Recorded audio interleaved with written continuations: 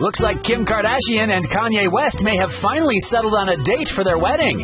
The two lovebirds have been making wedding arrangements for a while now, going back and forth between a small and big wedding at a variety of locations. From the Palace of Versailles to the Chateau d'Ussé, Kim and Kanye have been checking out a ton of impressive venues.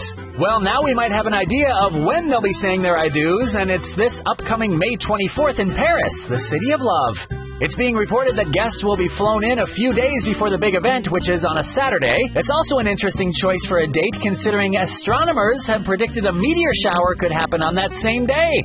In a recent interview, Kim said it'll be a small, intimate wedding, but we'll have to wait and see if plans change between now and the big day.